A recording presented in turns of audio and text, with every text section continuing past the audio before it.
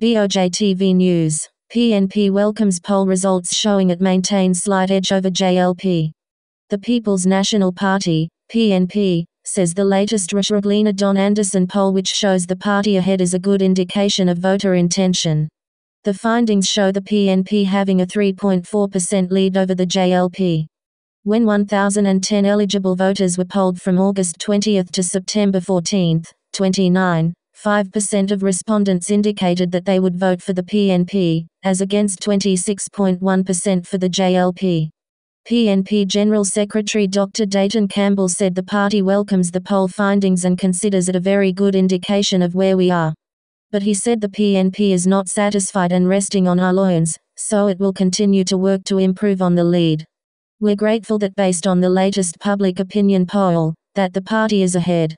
We take it as a very good indication of where we are.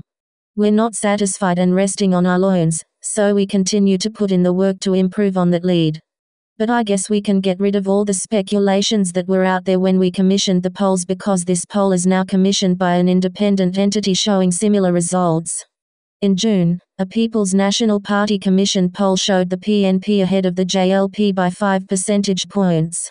While that lead has reduced slightly, Dr. Campbell said the base of the party is energized and people are interested in what the leader, Mark Golding, has to say.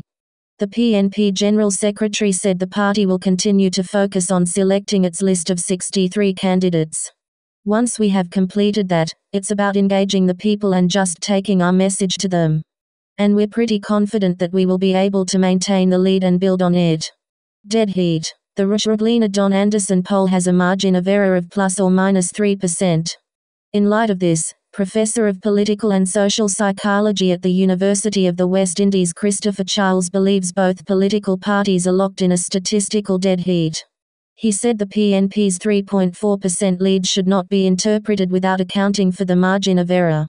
Most of that 3% already falls in the margin of error. So it is a statistical dead heat. The parties are tied.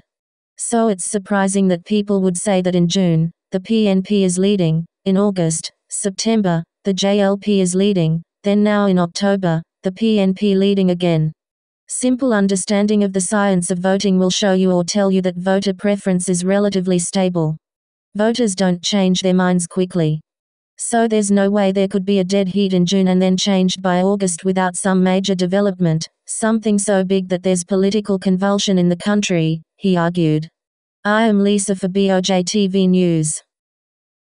We're grateful that based on the latest public opinion poll that the party is ahead. We take it as a good indication of where we are. We are not satisfied and rested on our laurels, so we continue to put in the work to improve on that lead. But I guess we can get rid of all the speculations that were out there when we commissioned the polls, because this poll is now commissioned by an independent entity showing similar results. The base of the party is energized. Persons are interested in what the leader is saying. And I think that had that poll been done after the conference of the People's National Party, you would have seen a much wider lead. So we're continuing to put our candidates in place. We soon complete the selection of candidates so they can be on the ground, pressing flesh with persons in the various constituencies and carrying the message to the people. So once we've completed that, it's about engaging the people and just taking our message to them. And we're pretty confident that we'll be able to maintain the lead and build on it. The margin of error is plus or minus 3%. So most of that 3% already falls in the margin of error.